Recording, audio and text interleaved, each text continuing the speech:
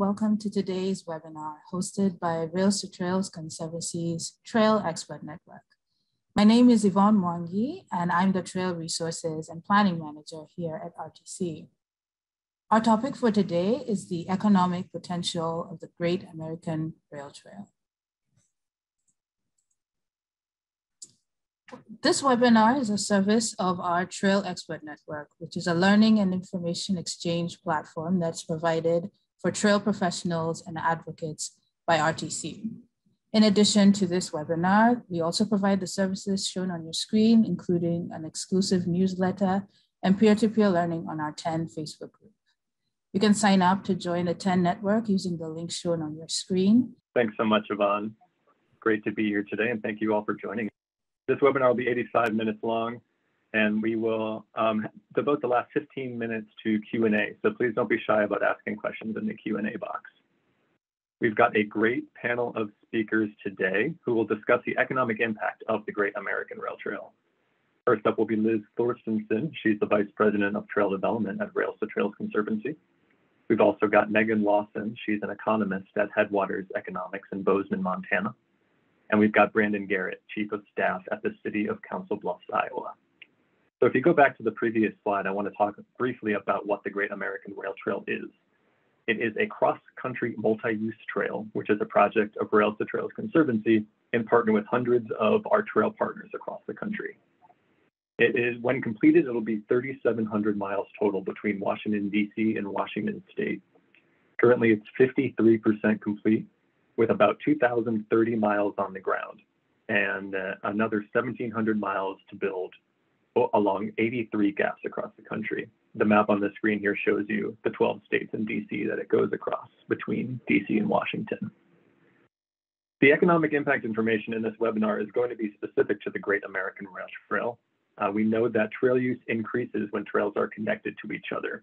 Since this is one long trail comprised of over 150 individual trails and counting, we know that it will have outsized economic benefits. However, these concepts are applicable to trails across the country that are not part of the Great American Rail Trail, perhaps not to the same scale, but taking advantage of the economic development potential of trails is very important. So Mary Ellen, could you please pop up that first polling question? We would love to hear what your primary role is at your job. We want to understand who is part of this webinar today. So please tell us where you're approaching this conversation from your professional background. Are you a trail transportation planner or advocate?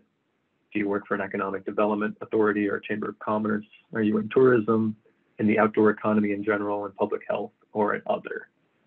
And we'll give a few minutes, maybe a few 10 seconds or so for folks to click, and then Mary Ellen will show us who is here.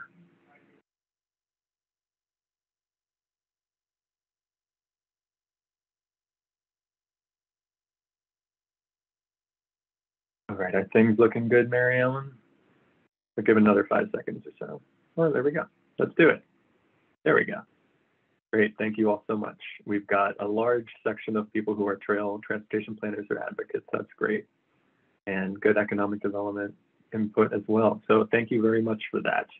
We'll be asking a couple more questions as we go along throughout this webinar. But I want to take a moment now to introduce our first speaker, Liz Thorstenson. She leads a multidisciplinary team of planners, project managers, and advocates towards implementing Rails-to-Trails Conservancy's Trail Nation program, focused on catalyzing the rapid development of regional trail and active transportation networks, from concept to implementation across 9 regions and 21 states. Liz takes a holistic approach, applying RTC's depth of expertise and collaborative strategies to reflect local realities while leveraging emerging opportunities. Her interest in trail connectivity began during her childhood in Chicagoland, where she grew up exploring the trail corridors of Cook County's Forest Preserve System, the country's largest urban conservation preserve. Liz's career spans over 15 years with a focus on active transportation systems, sustainable development, clean energy, and equitable economic recovery and development strategies. She's passionate about linking the benefits of active transportation systems with equitable outcomes for people and planet. Please take it away, Liz. Thanks so much, Kevin. I'm so happy to be here with all of you today. We are going to start, before I go into my slides, and ask you another question. So I love to ask audiences this question, and because we have so many trail folks, not surprising that we do, love to ask you, how often do you interact with your economic development professionals in your community, your region, your state? Let us know. Never, rarely, somewhat often, frequently, or you are one of the people that said you're an economic development professional. So we'll give you a few seconds.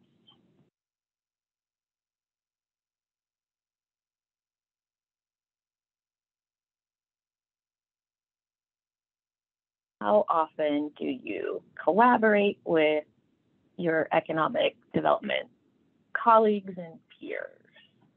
How are we looking, Mary Ellen?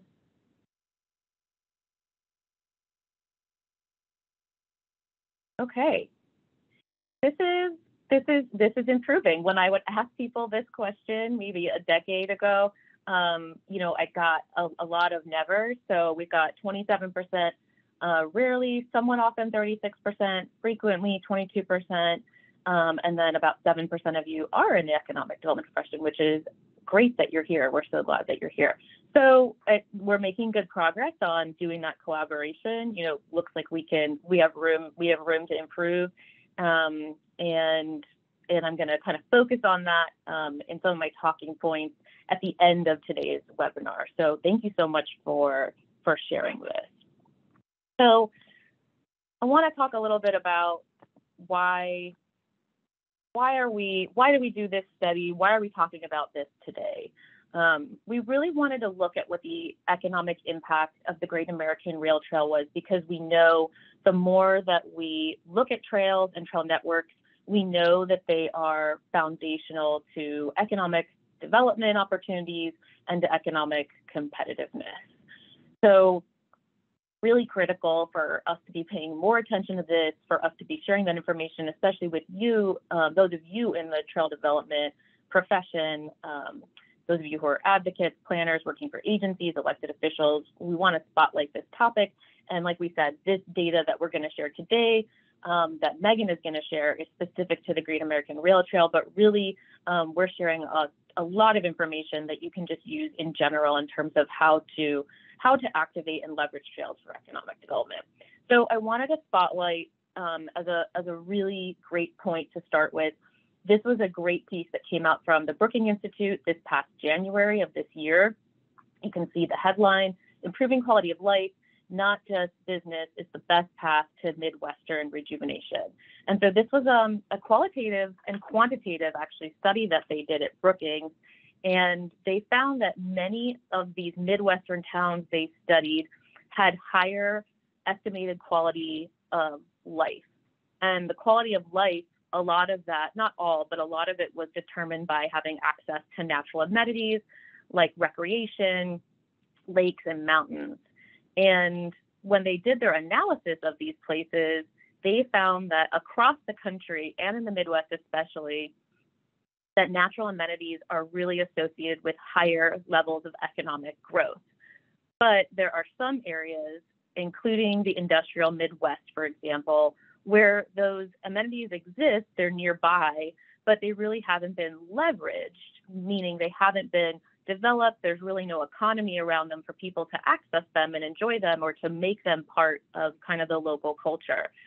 And so there was an example they shared where in Ohio, they found that natural amenities aren't associated with higher growth, not because there was a lack of woods or parks or coastlines or trails, but because those places haven't really been repurposed and rebranded as part of the community's economic development strategy, in comparison to some other places that they had studied. And one place they cited that did a really great job of leveraging these assets was Traverse City, Michigan.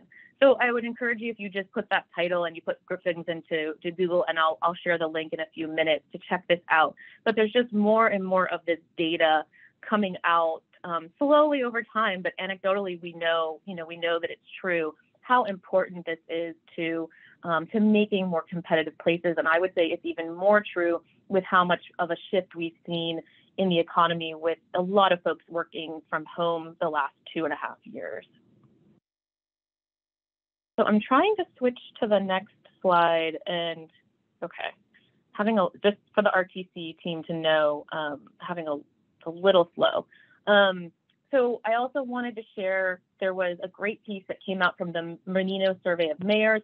This data, I will acknowledge, is a bit dated. This was from mid-2020, but I thought it was really telling that 3 out of every 4 mayors, they surveyed mayors from all over the country, said that they expect residents to spend more time visiting parks and green space than they did before the pandemic. We've seen those numbers. They did spike during the peak of COVID, but we have seen them still maintain over 2019 numbers. So still an upward trend there. And then they saw roughly 2/3 of those mayors expected residents will spend more time biking or walking. And then if these expectations hold, they saw this meaning that equitable investment in parks and open space and trails will become even more critical as a foundation for an inclusive city or town. And then the final point is that they also, though, predicted that it would be harder to continue to fund those things competitively. So that's something we want to pay close attention to, and that's something we spend a lot of time advocating here for at Rails-to-Trails, is making sure that a variety of funding streams remain and grow. So again, the reason we're doing this, we know that assets like the Great American Rail Trail, like trail networks all over the country, it's more than just a trail. That's the big message of today. It's more than just a trail. We love this quote from our great partner out in Washington State, John Snyder, who's the Outdoor Recreation and Economic Development Policy Advisor to the governor. He said, there are no cheap silver bullets in economic development, but a long distance trail comes close to it. It brings in tourist dollars while also creating local activity in the town it runs through, helping sell shoes, bikes, and pumping up streetscape vitality. So I love John's quotes. And one of the things that we were really intentional about when we started this Great American Rail Trail project was that one of the goals, again, was not just to have a trail. Again, it's an amazing vision. It's exciting so many people. It excites us.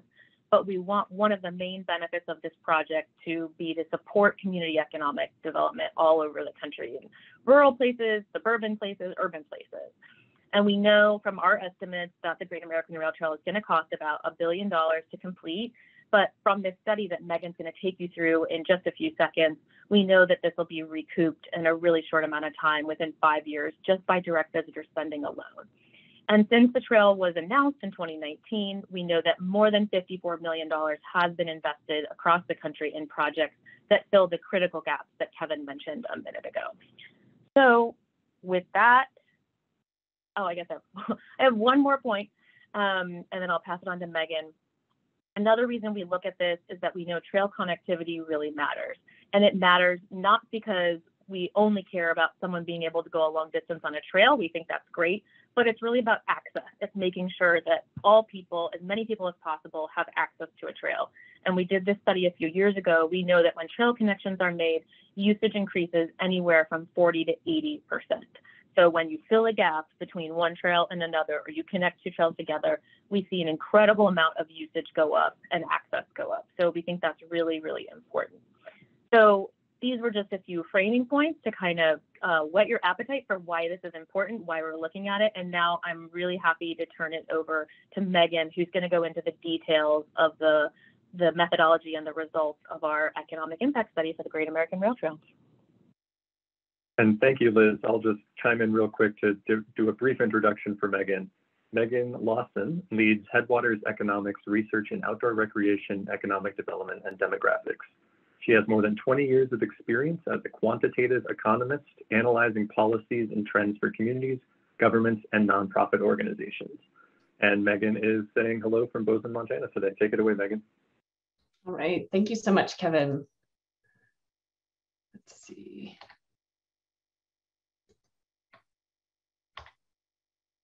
There we go. So I'm so delighted to be sharing the results of this study with everyone on the call today and to be a part of this panel. But before I go too far, I want to give you a little bit of background about Headwaters Economics. We are an independent, nonprofit, nonpartisan research group. As Kevin mentioned, I am based in Bozeman. There we go. But we do research nationally. And our aim is to do data-driven research to improve community development and land management decisions. So we conduct economic research. We translate data and information into tools that people can use to offer policy insights and help support and advance community solutions.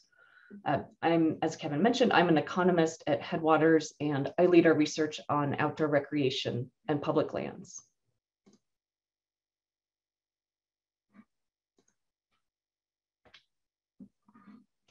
I don't want to hit advance too many times. There we go. Oh, I hit it too many times. So during my presentation today, I'm going to cover 4 topics related to this study. So first I'll talk about the methods that we used. Then I'll talk about visitor spending and economic impacts. So really the meat of the results. And I'll talk about some other research that we've done that I think might be of, excuse me, might be of interest to this group about the benefits from having a robust outdoor recreation economy. And then I'll conclude with some thoughts on how to tailor your message to effectively communicate the results from these findings and other research.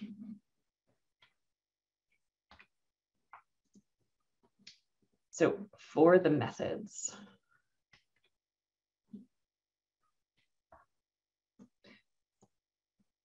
So our methods, our approach to calculate the economic impacts is divided into 3 steps.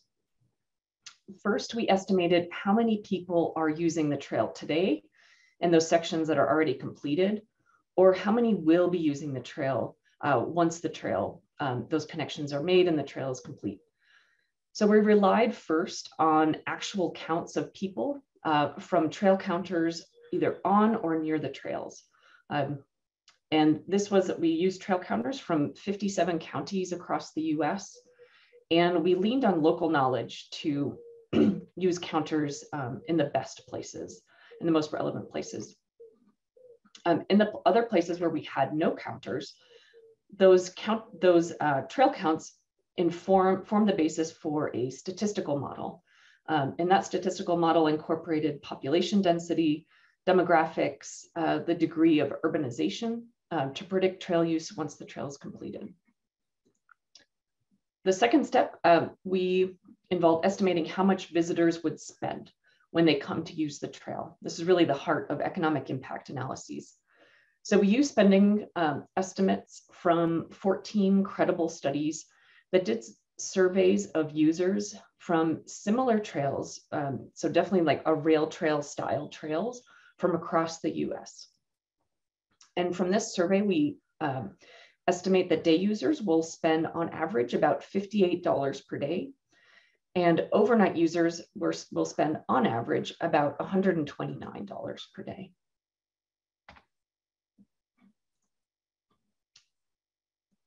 And then the last step combined the counts of trips and spending estimates into a software program called ImPlan, which uses economic data from each county to calculate how many jobs, how much income, contributions to GDP, tax revenue will be generated by visitors to the trail.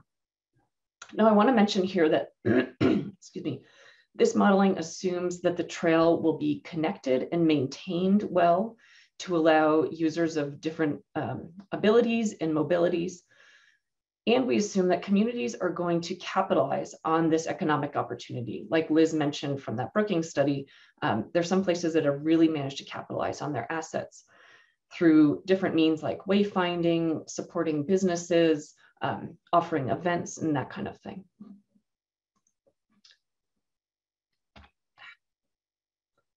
Right. And I want to take a moment to talk about a little bit down in the weeds about the economic impacts and how we think about dollars moving through the economy, just to give you a sense for where these numbers are coming from. So I want you to hold in your mind the ice cream cones that I buy for my family after a day of biking on this trail. Okay, so there are 3 types of impacts. The first direct impact is when I go into the ice cream store and spend money on those ice cream cones. And so that's at the ice cream store, at gear stores, restaurants. And that supports the salaries for workers, and it supports those business owners. Then we can think about the indirect impact of those dollars that I spent. And this is really thinking about the supply chain upstream from that ice cream shop. And so it's the company that provides the ice cream cones, the napkins, the dairy, everything that feeds into that business. And so that's supporting the supply chain upstream. And then the third piece is the induced impact. And this is where the folks who work in that ice cream shop use their wages to buy groceries, to visit the doctor, to fix up their house at the hardware with supplies from the hardware store. And so this is how those initial dollars spent on the ice cream cone can travel throughout the economy locally as well as regionally. And we sum these three different economic impacts to estimate the total impacts of the trail.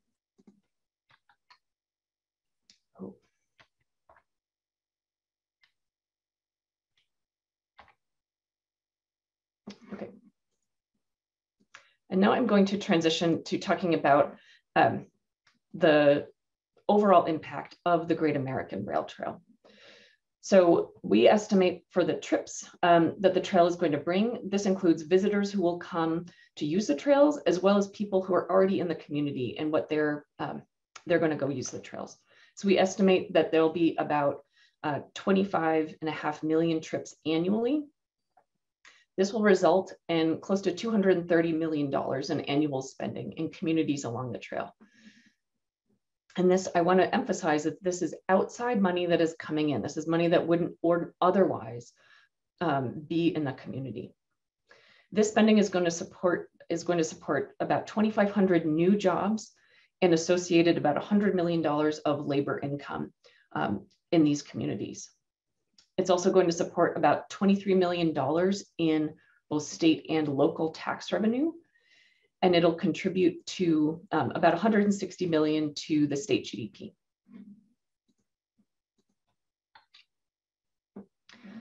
Now we summarize these results nationally, which is that the previous slide I just showed you, as well as by state. And as you can see from looking at this slide, the results do vary widely across the US, depending on both mileage in the state and proximity to population. And as you can see where this little line goes, the solid line is where the trail already exists. And the dashed line is those gaps that Kevin and Liz are working hard to fill. And so these figures are estimates of the current economic impact or the potential, summing these two. And the economic benefits range from $800,000 of visitor spending a year in West Virginia, which has just shy of 9 miles of trail in it, to as much as in Maryland, which is an example of a trail that's already a destination for locals and visitors, where we forecast about $43 million annually over those 200 miles of trail. And now I want to emphasize that the Great American Rail Trail, those jobs that I talked about, those 2,500 jobs, they're going to support diverse industries. So it will support those traditional hospitality industries like that ice cream shop, lodging, retail, restaurants, but also a lot of other parts of the economy, like professional services, manufacturing, real estate, and healthcare. And that's because that dollar that I spend on the ice cream cone is going to move through the local economy. So I want to show this slide as an example and to tee up Brandon as an example of the state-specific summaries that we have. And we have those for each of the states that the Great American Route crosses. And so for each of these, they're structured so that you can print it off and hand it out and use it for communications in the places where you're working. And now I've been focusing really on the benefits from visitors who are coming to use the trail. But of course, there's a lot more than that. And I want to take a moment to talk about some other research that we have done on highlighting the economic opportunity from outdoor recreation communities. So this chart shows the migration between 2010 and 2019 for in rural counties across the US, the green bar shows places that have an outdoor recreation economy, and the dark blue bars show places that do not have a recreation economy. And so as you can see, places with recreation counties or recreation economies have on average gained population over the last decade, and places without outdoor recreation have lost population. And we know that a lot of the Great American Route goes through rural communities across the US. And I think that's really a tremendous economic opportunity and something that's unique about this particular project. Because when a place is gaining population, it means that the community's schools, grocery stores, and libraries can stay open, Main Street stays vibrant, and it means that the tax base can stay robust. And I want to change gears a bit to talk about tailoring your message. So this is a really big and exciting project, and that's going to benefit communities in a lot of different ways. But how do we zero in on what's going to be most impactful so we don't just provide our audiences with a fire hose of information? And this is, I want to emphasize that this is not a matter of hiding information, but really highlighting what matters most to a particular audience. Because folks are busy and don't have a lot of time. So when we have their attention, we want to be sure to use it wisely. So to support this economic impact study, we created a companion research for the report called Tailoring Your Message. And I'm going to go through a couple of highlights. So when we're thinking about some strategies for impactful advocacy, we think about three things. First, your audience, the issues of interest that they care about, what resonates with them, and then given those issues, what specific messages resonate most. So with this particular project, we really think about our audience in three buckets: public officials and agencies, businesses and business leaders, and economic development professionals, and private citizens. Now, within each of these three buckets, there are several subcategories, but I'm going to keep it high level for this presentation. So if we, so for each of these particular audiences, I want to focus on just narrowly on public officials and agencies as an example. So they're likely to care most about community health, safety, and welfare, about fiscal responsibility and budgeting, and about economic diversification. And so with this in mind, we can highlight certain aspects of the trail. So we can highlight the fact that it's going to increase state and local tax revenues by attracting visitors and attracting new spending. We can talk about the trail as a source of community cohesion and pride. And we can talk about how the trail is going to complement existing community plans and strategies like comprehensive plans, transportation plans, climate or sustainability related plans. And so there's a lot more detail in this companion document, and where this is going to be completed and posted in the next couple of weeks. And so this is kind of what the whole report looks like. It's posted on our website and RTC's. Within this, there's a lot more details about the methods. This is where you can also find those state-specific reports, as well as all of the infographics that I used in this presentation.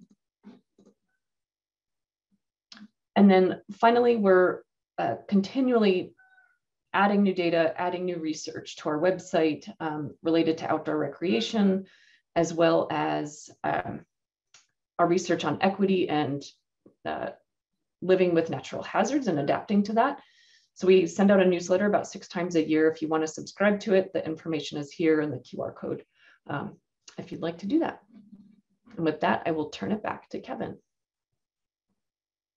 Great. Thank you so much, Megan. I always appreciate seeing those big numbers on screen that we can finally talk about.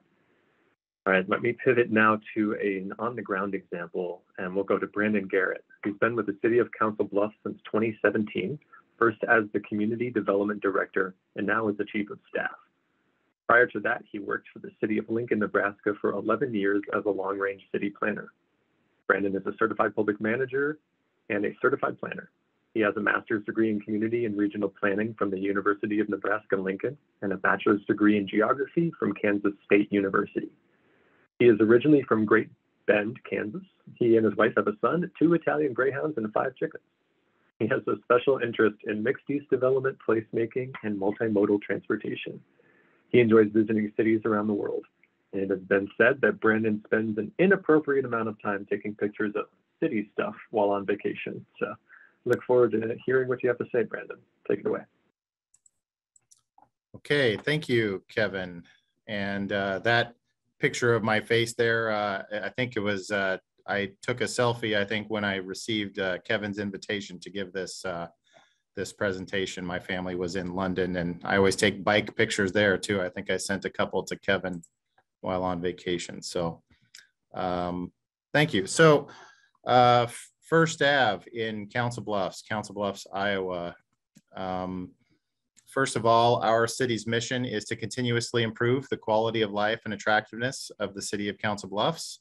There's a crew of people enjoying our new First Ave multi-use trail. That particular day was about -20 wind chill, so they were bundled up.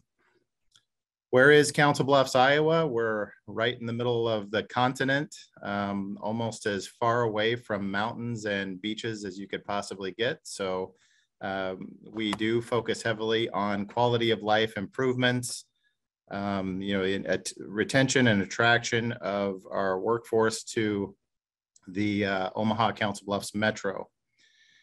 And zooming in a little bit, where is Council Bluffs? In the Omaha, Nebraska, Council Bluffs, Iowa Metro on the Missouri River.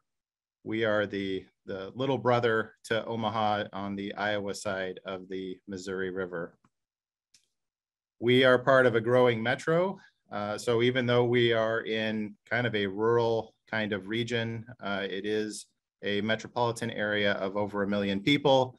And with a lot of the healthy economics in our region, we are projected to grow by another 500,000 people over the next 3 decades. Council Bluffs, looking specifically to where I work, our part of the metro is currently about 63,000 people. And just from a demographic standpoint, about 50% of our households are below the national poverty level. Part of the impact of the growth of our metro is the University of Nebraska Med Center and their recent announcement of a major expansion to add 8,700 new high-paying jobs, and their campus is less than 3 miles west of Council Bluffs. So it will indefinitely have an impact on us. In addition, just a couple of months ago, Mutual of Omaha, a large insurance provider, announced that they were going to construct a new corporate headquarters just a mile west of Council Bluffs in downtown Omaha. So our big question is, where will all these people go? We have a lot of jobs coming here, and we don't have any housing currently on either side of the river. And when you look at new growth areas, suburban Omaha is now 30 to 45 minutes from where a lot of these jobs will be located. And that plays well to Council Bluffs, which is essentially at the doorstep of downtown Omaha. So we are very well positioned for redevelopment and housing in Council Bluffs. So one of the things that we've looked at is this former Chicago and Northwestern Railway. When the city was platted in the mid 1800s, they platted out large areas of the city, and the Chicago and Northwestern Railway ended up claiming what would have been First Avenue in Council Bluffs, and so we never did build that street. The railway was there for about 150 years until relatively recently. So this is kind of a look at a segment of what will be part of the Great American Rail Trail, First Avenue. It's now city-owned right-of-way. The railroad tracks were pulled out about 5-7 years ago. And so since it was city right-of-way, it basically just reverted back to city ownership. And It's just 1 block south of our major east-west roadway. It's US Highway 6, the former Lincoln Highway, that is that direct connection between downtown Omaha and downtown Council Bluffs. It's a 66-foot right-of-way for us to work with, and this particular segment that we call First Ave is just under 2 miles. You can see there in the lower left is a snapshot from 2006, where when the railroad existed there were 2 sets of tracks, and they actually stored rail cars right on a high school campus. So we'll look at a couple pictures of that here later as well. First Ave, it's interesting. I thought maybe I coined that. It's more than a trail because I use it all the time. So that's a little disappointing, but I think the message resonates here in Council Bluffs, Iowa. So why is it more than a trail? First Ave is more than just a trail for us. It's a whole effort, and it's an acronym for furthering interconnections, revitalization, streetscapes, transportation, and aesthetics for a vibrant economy. So it's kind of an all of the above approach for redevelopment and economic development in this corridor. Big picture connections, you know, over the years, I think the city of Council Bluffs and Omaha, our partners to the west, have done a good job at putting together a trail network, largely recreational based, using levees and parks, et cetera, to start building out a trail network. But where you can see kind of highlighted in pink there, we didn't have a connection that went straight through town, and making that direct connection between downtown Council Bluffs and downtown Omaha. And that's where you can see the kind of that lighter green color cutting right through that pink area. That's First Avenue, and that's primarily what I'll be talking about. And of course, and the reason I was invited to this call was our position on the Great American Rail Trail. See the yellow star right there? We're right in the middle. So, you know, we expect that we'll get a lot of visitors over time to the trail and to Council Bluffs, whether you're just biking across Iowa or biking across the country. And Kevin was so kind to allow Council Bluffs to have sort of 2 options to get through Council Bluffs. There's the completed segment that kind of takes a more circuitous route around the south side of Council Bluffs. That's kind of more of a scenic greenway where not very many people live. And what we're working on now is that area highlighted in red is First Avenue that really cuts right through our community, provides excellent access to our residents. In fact, that segment there that more directly goes through our community, we have about 1/3 of our residents live within a half mile of that segment. And if you went out a little further, if you went maybe a mile out, it's probably more like 2/3 of our residents live within a mile of that. So we're very excited to focus on this First Ave segment and this more direct routes that will really be kind of like an arterial of bike traffic through our community, and then spur off from there with other connections, and really building a robust bikeway system in Council Bluffs and into Omaha.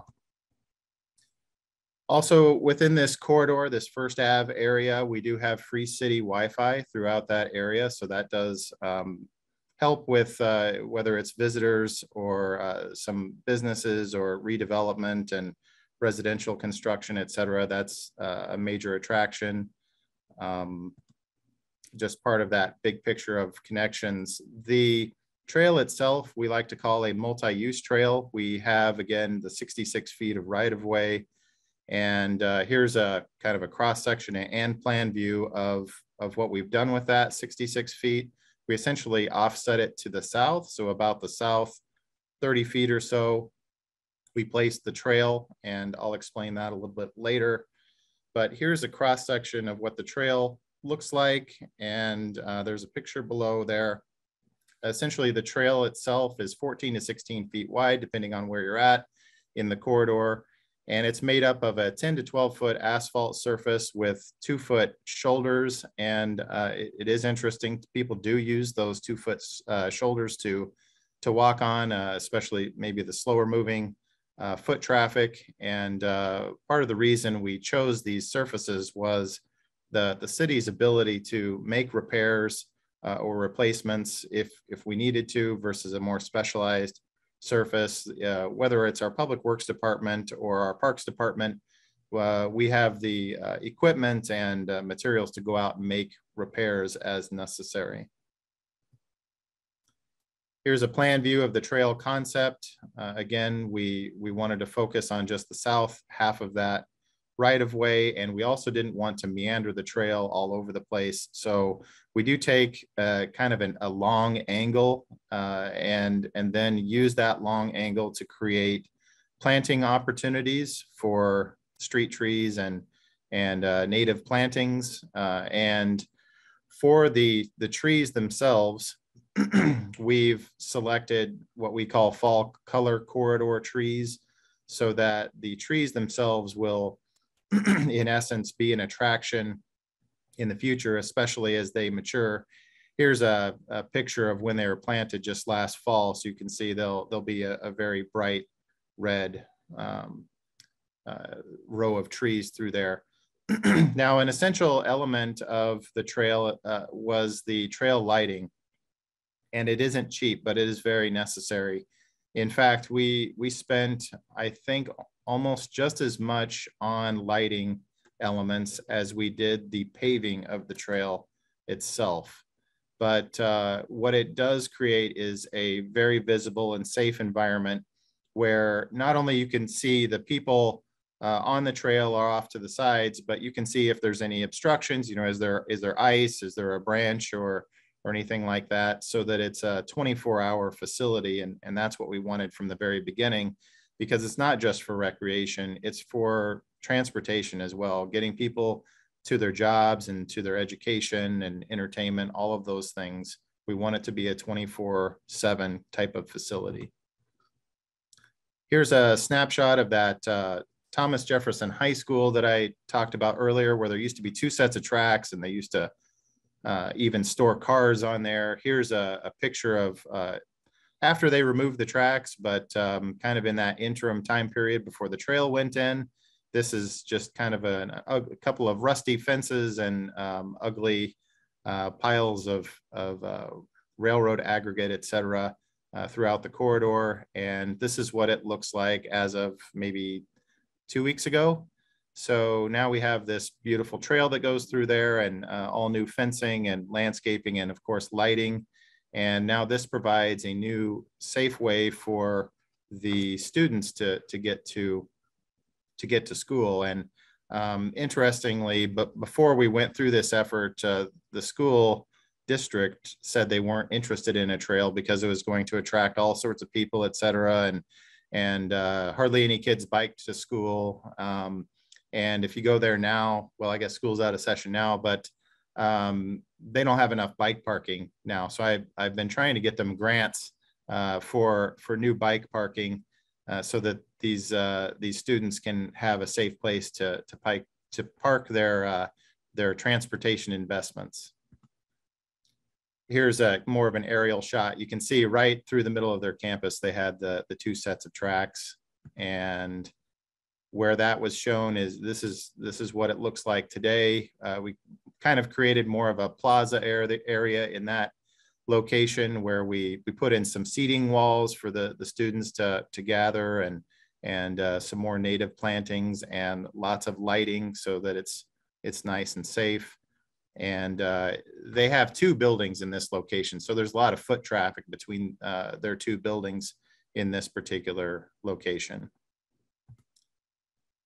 And here's just a shot of now the students use this trail to get to their PE class out on the track and field there on campus. So they use it every day.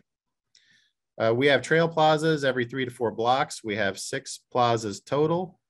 And we went with elements that kind of go back to our industrial past in this corridor. Since it was a railroad corridor, there were a lot of industrial uses. So we went with I-beam construction and concrete and wood, and our benches were designed to kind of look like bundles of lumber that were ready to be hauled off by the next train. There's a crew of people there hanging out on one of our plazas. And I trouble advancing my slide now. Okay, there we go. One of our plazas will have a Heartland B-cycle station, and that'll help with our big picture connections within the metro system. And we've also included art pedestals in our plaza areas. And as I mentioned before, we're going behind a lot of buildings along that old Highway 6, so lots of opportunities for murals along that corridor. And then in the future, we did conduct a study for redevelopment of this area, which included transit and redevelopment. So as part of that effort, a lot of rezoning. We rezoned out all of the old industrial because it's started to turn more towards residential and commercial. We added new design standards so that things that would be constructed in that area had an eye towards the pedestrian and bicycle traffic. Created new mixed use zoning with minimum densities and design standards. And here's a couple of the projects that we have approved along First Avenue. This one has 100 units, multifamily and townhomes. This one is 200 to 300 units with multifamily, townhomes, and commercial.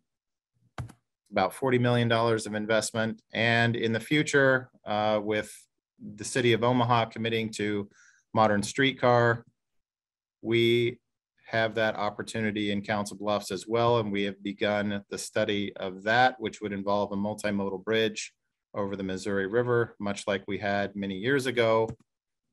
And that space that we had reserved, if we so choose, could be for future transit.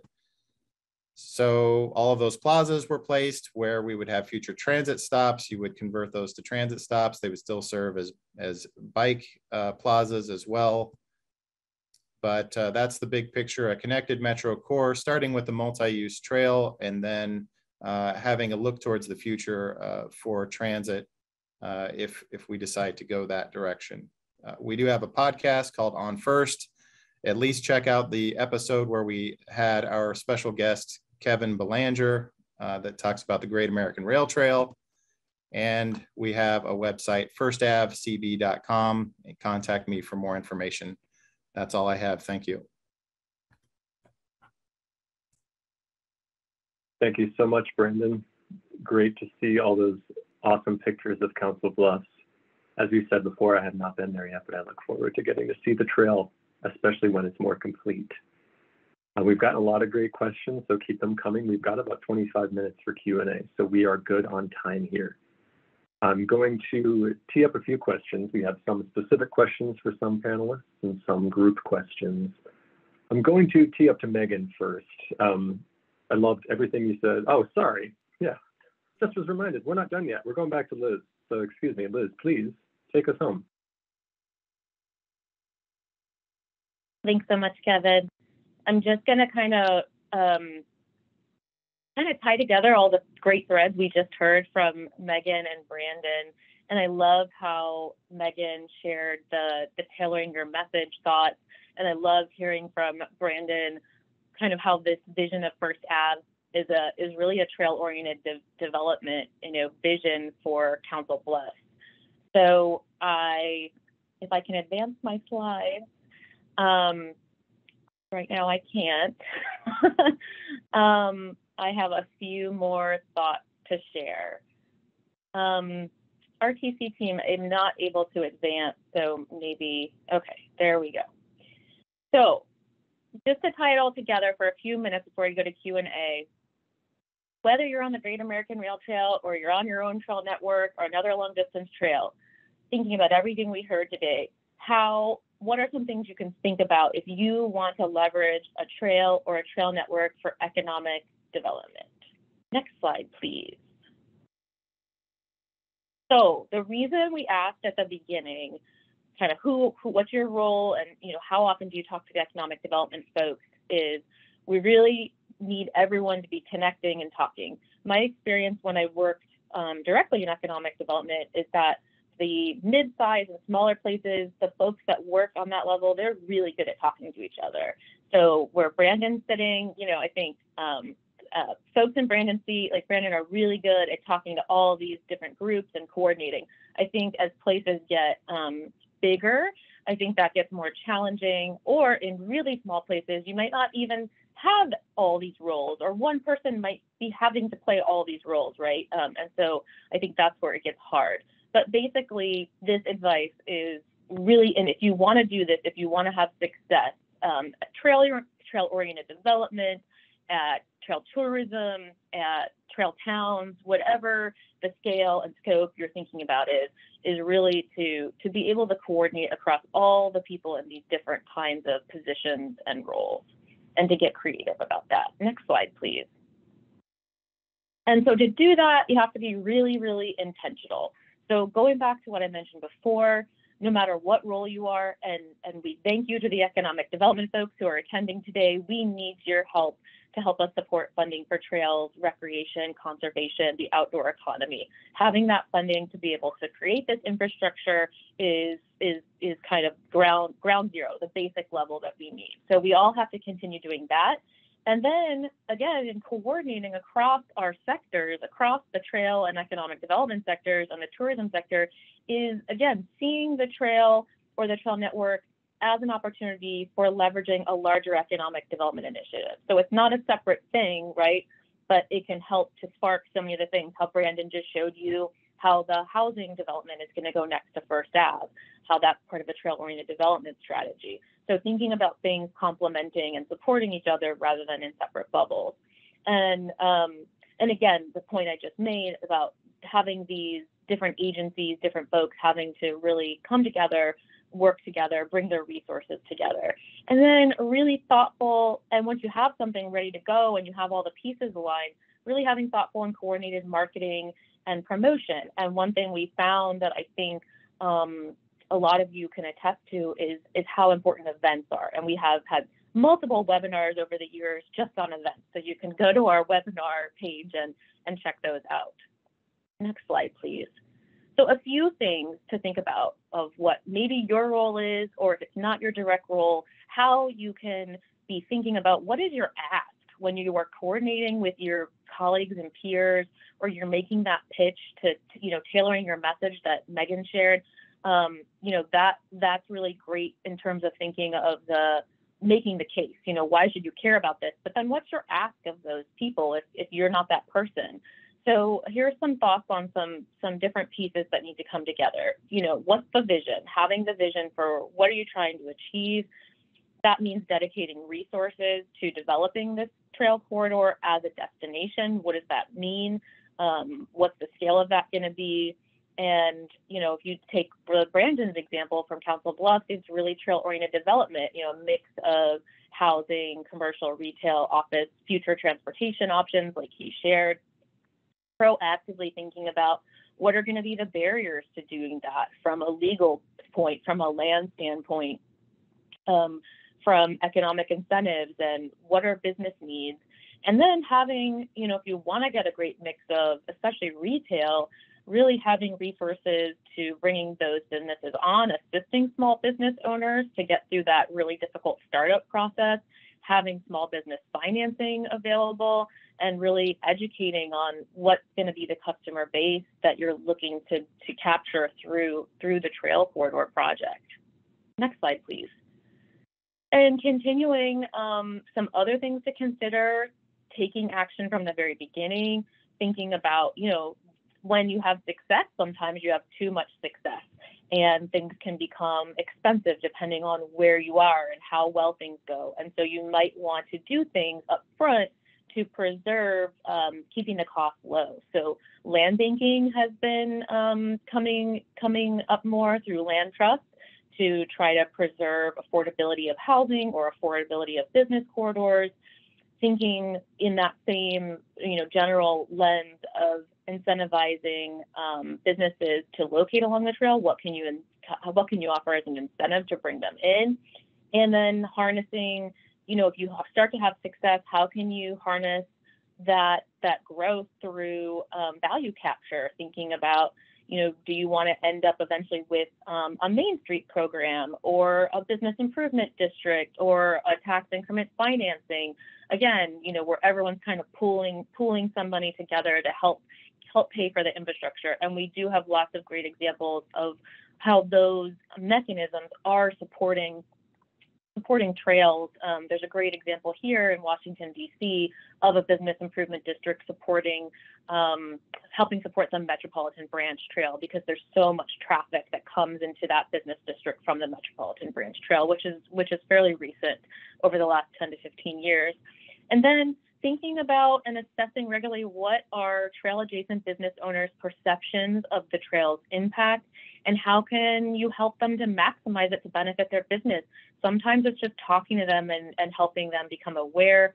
We've done great work where a lot of this information that I'm presenting came from with our partners at WVU, where just doing a business survey, really just the conversation of doing the interviews and the survey with the local businesses along the trails just sparked a lot of new thoughts and ideas just by doing the interviews. So sometimes a little bit can really go a really long way. Next slide, please. And then finally, really important pretty much for all of this work is political leadership and buy-in. And I always love, when we're talking about the Great American, I love to put a spotlight to Indiana especially, and how much they have put into trails on the state level through their Next Level Trails program, which is the largest infusion of trails funding in their state's history. They put in their own money initially, and then when they got American Rescue Plan money, they put in an additional amount. And you can see from the quote here from Governor Holcomb that they've got political buy-in from the highest level. And when we see that at Rails-to-Trails, we see lots of great success. We see trails getting finished more quickly, and we see a lot of thoughtfulness around how to maximize it for these larger economic, quality of life goals.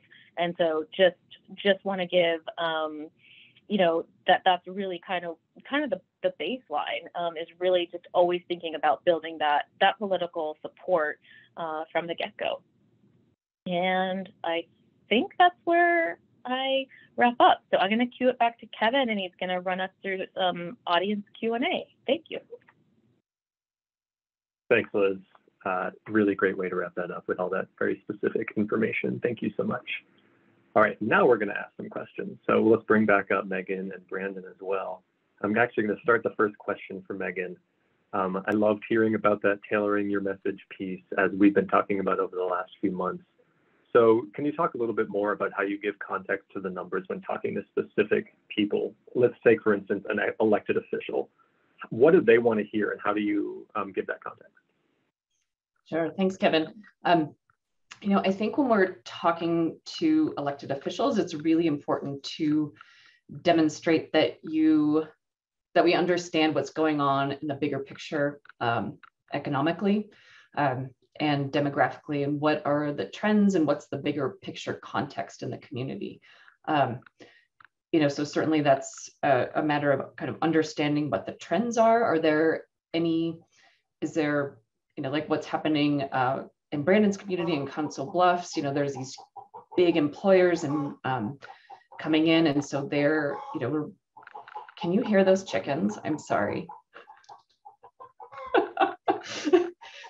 I live downtown in Bozeman, but my neighbors have some very vocal chickens.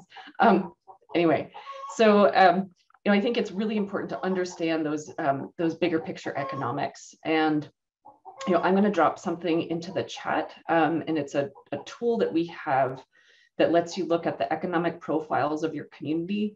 So when you're going in, you can talk to your leaders about, we know these are the biggest employers. This is how the trail can support them. Or we know this industry is struggling. This is how the Great American Rail Trail can help support new economic development opportunities. So that's, I think that economic and demographic context is really essential. Okay, thank you. Also great to have the input from some chickens as well. Never be ashamed of that.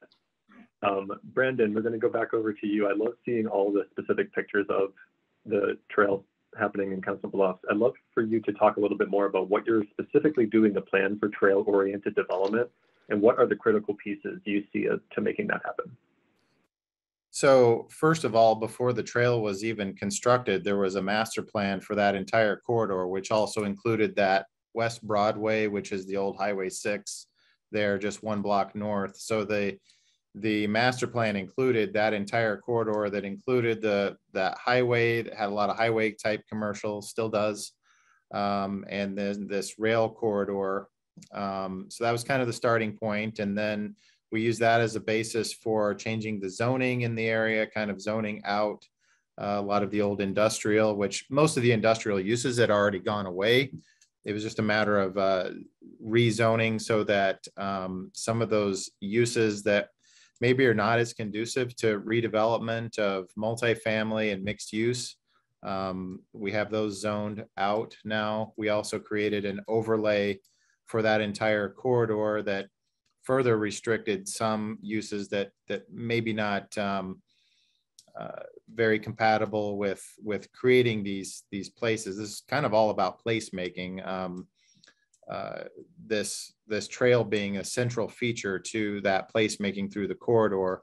So not only does it make that physical connection between downtown Council Bluffs and downtown Omaha, but it's a central spine and feature to what we hope to be future residential and mixed use redevelopment. Within that corridor, the new design standards that we created really help to turn the front doors and the priority of facades to the trail, so that it creates those warm and inviting experiences along the trail. So it's not just like the facadeless sides of buildings. There's requirements for quality materials and windows and even doors and balconies, all of those things. Outdoor seating is all preferred along that trail frontage.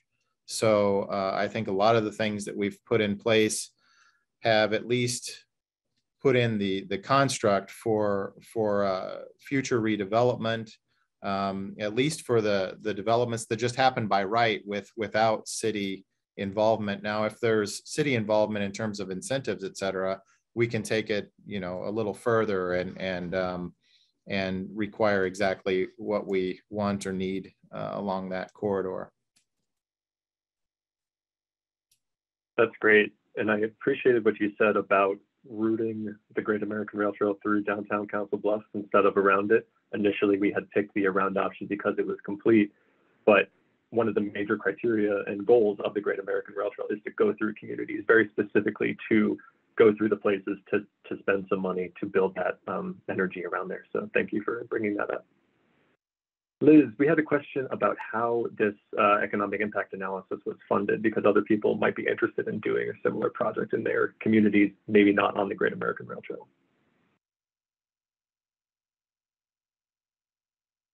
Liz, we can't hear you. Can you hear me now? Yeah. Great. So Rails-to-Trails, for this study, we were able to pay for it kind of out of our general, program funds. But for other communities, I've seen some really creative solutions because these studies can be costly. And so I've seen examples in other communities where, especially if you're working within a trail network and you're going into multiple municipalities, for example, I've seen where each community might put in, $5,000 to $10,000 each, kind of pooling resources. Or if you're looking at a long distance trail, you could do that as well. So I think there are ways to get creative, and there are resources out there that we have on our website where you can kind of do some if you want to do some kind of basics on your own. We do kind of have some basic tools for that. But for this study, because it's so big, we're crossing the whole country. We really wanted to. And we're privileged to get to work with Headwaters Economics to really take that deeper dive, going over, such the entire country and the diversity of economies and geographies that represents. So yeah, we're we're grateful we were able to just kind of pay for that out of our own pocket. Thanks. And Liz, actually, we had another question. We wanted to pull the polling thing for question number 3. Do you want to do that now, asking how people want to have support from RTC and things like this? If you'd like to do it now, or we can do it at the end, either one's fine. Oh yeah, since we've got it teed up now, why don't we go ahead, Mary Ellen, pull that question up. Sure. So Liz, if you don't mind talking about this a little bit more. Yeah, so as we move forward with our work here at RTC and this study, we just see this study as really the beginning of how we want to support, especially communities along the Great American Rail Trail, and just more generally with thinking about this idea of, how do you leverage trails and trail networks for economic development.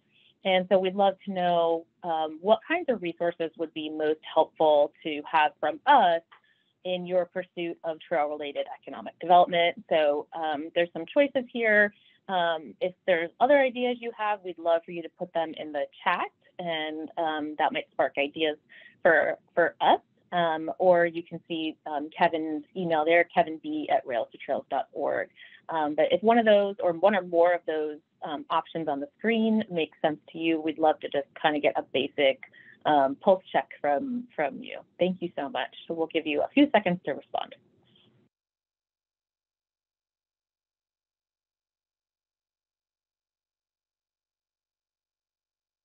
All right, Mary Ellen, do you want to take us home here? Thank you. Yeah, so it looks like data and making the case talking points is a big one that most people agreed on, and thankfully we've got some good data. So that's a good thing we can find already in the study. That's fantastic. Thank you very much, everybody. All right, another question from Megan. We had a lot of questions while you were speaking about what does it mean to be a recreation economy, and how is recreation and non-recreation counties defined? Yes, thank you. I'm glad I have a chance to give a little more detail on that. So that, when I was talking about that in the presentation, I was referring to a specific classification provided by the US Department of Agriculture's Economic Research Service. And I can put this in the chat, but it basically is a measure of places that have a relatively high share of jobs and income from tourism-related industries and a relatively high share of housing that is second homes.